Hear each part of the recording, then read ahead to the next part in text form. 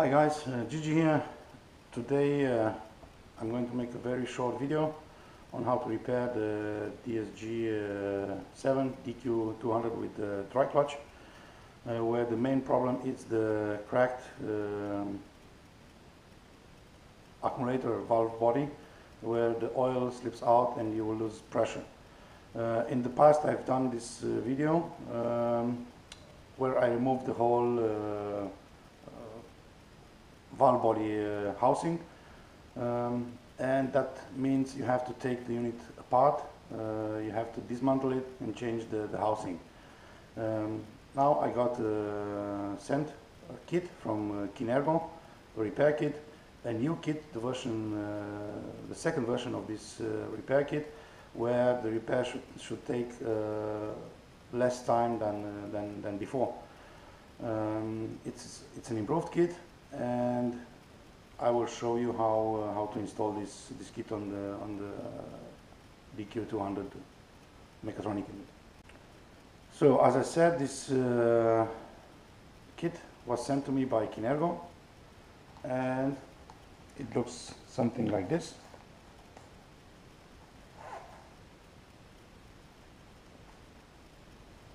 It's a very small package, and we will open it together, and I'll show you what it contains. So as I said, this is the second version of the kit that they make. Let's open it together. You can see their side here. If it can focus. Kinergo.eu. It's sealed. I didn't open it before, so I never tried this kit before. We're going to open it and see what's inside. You will have some warning instructions here. Let's see, the accumulator is under the high pressure. Observe safety precautions when replacing in the system. May also be under high pressure. And then it's unreadable. I will put it aside. In fact, I will take some gloves. Let's open the bag.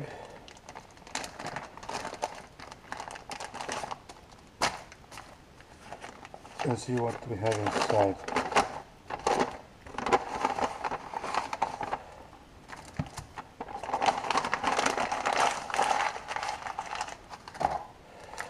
So as you can see, this is a new oil accumulator.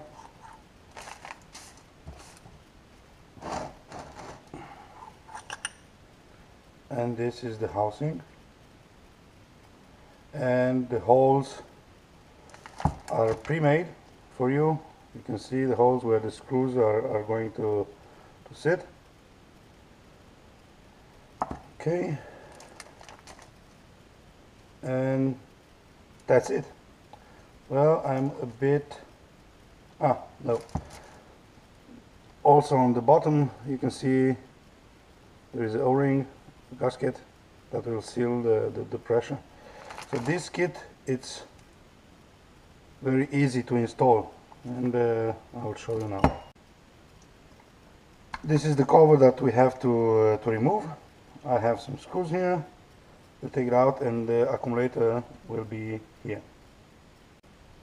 So I need to remove the screws first. So we removed the cover, and this is the part you need to replace. This is the oil accumulator, the old one.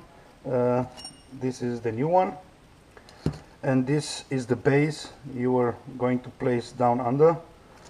And why? Because this housing will crack down here. You cannot see it from here. You have to take it out. You have to take out the whole housing to see it. On this version you can see like a little bit darker line here. That means this is cracked. If you don't know that this is cracked, you'll think, this is good, no problem, I can install it back, but it's not. I can assure you this is cracked here. You can see a very thin line. It's a fracture. Maybe it's not completely cracked, but it's definitely on the way. This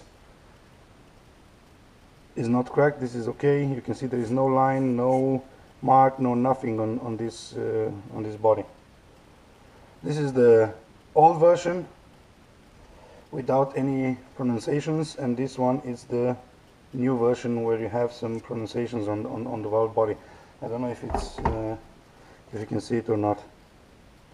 You can see it has some perturbations. Yeah, that means they try to reinforce it so it doesn't crack, but still some of them crack. So we have to remove the oil accumulator and then place the one from the kit inside. These are usually a pain in the ass to open if they still have some pressure on it. And then I will try to see. We got lucky.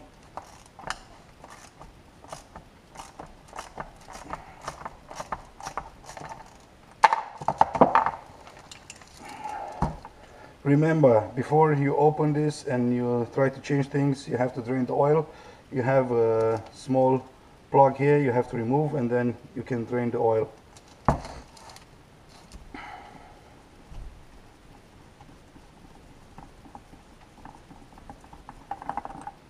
So this is the oil accumulator, and then we have to remove 3 screws here in the bottom.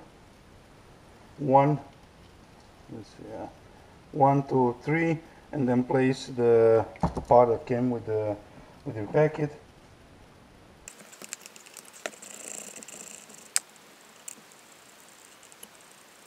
These 3 screws out, short ones. We have the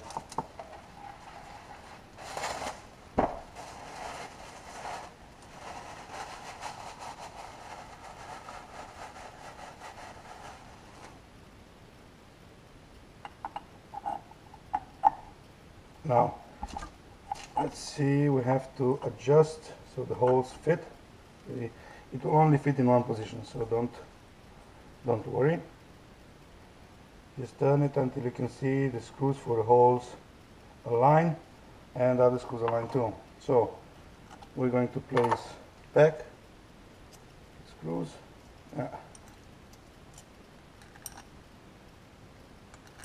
So as you can see, they will only align in one position, and here the 2 small holes that will conduct the oil.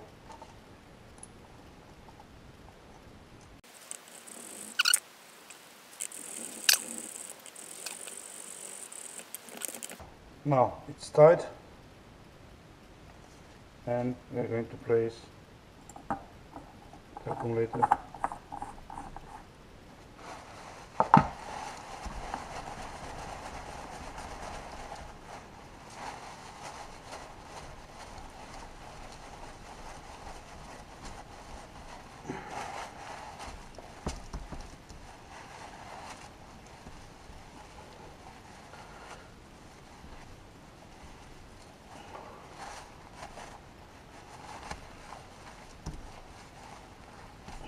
As Kinergo didn't supply me with a special tool key to close this one, I am going to close it by hand tight, and voila.